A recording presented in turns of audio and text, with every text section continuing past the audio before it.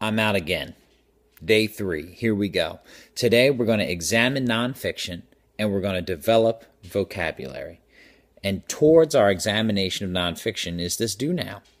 You're going to make about a half page web. And in the center of this web, I want you to write the following phrase. The brain is a muscle. I'll say it again. The brain is a muscle.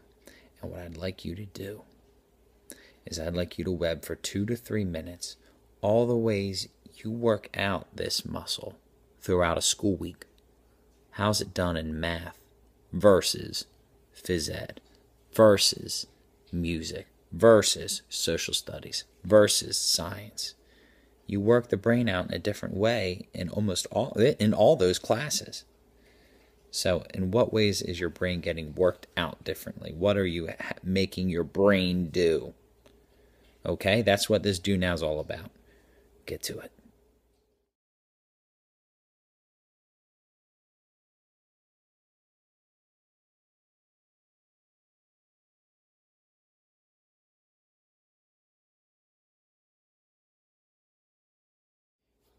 Now, the text preview is what we're doing next, so please write this sentence based on the clues I predict this nonfiction will discuss, and that'll probably be written below. Now, I'm going to show you a series of images, and what I want you to do is look at them, okay? And after you look at all these images, I want you to make a prediction, a specific prediction. Don't just say, I think it'll be about the brain, period. Not good enough. Don't you ever accept that from yourself. You're better than that. I want you to give me a specific prediction based off of all the pictures that you're about to see. And then finish that sentence based on the clues I predict this nonfiction will discuss. Go get them.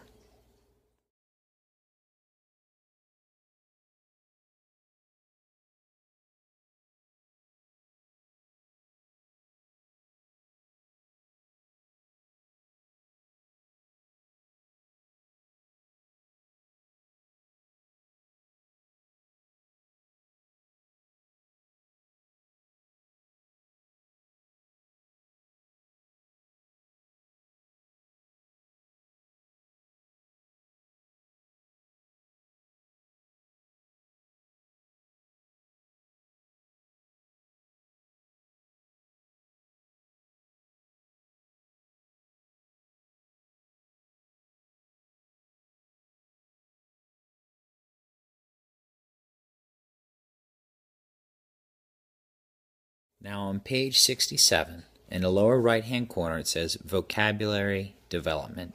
You'll see the word inevitable, which means unavoidable, crucial, which means highly important, provocative, which means stirring up thoughts or feelings, irrevocably, an adverb that describes in a way that cannot be undone or changed, or cognitive, meaning having to do with the process of knowing and being able to remember.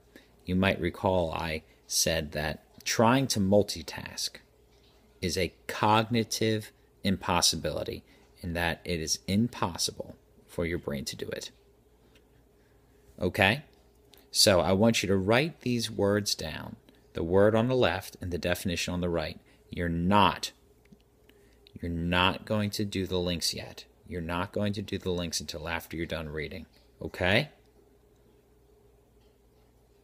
Okay, all right. So here's the links. You're just setting it up so that when you're done reading and you're done the questions, you can go back and take care of the links. That'll be the last thing you do. Okay, go get them.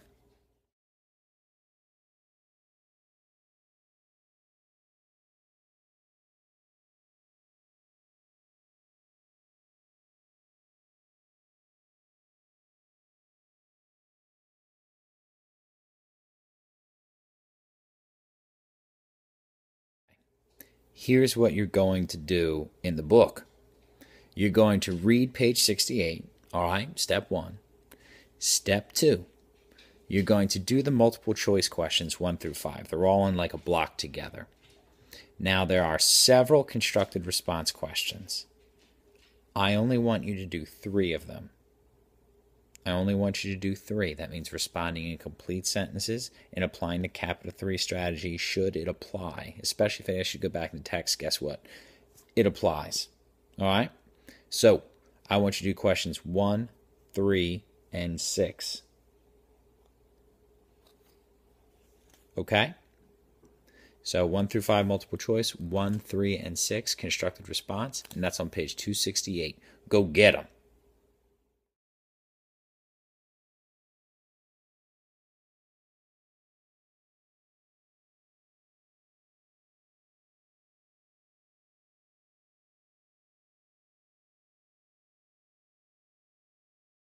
Now that you completely finished all those other things, I want you to finish out the day by working on the links, getting them done, and then reading independently.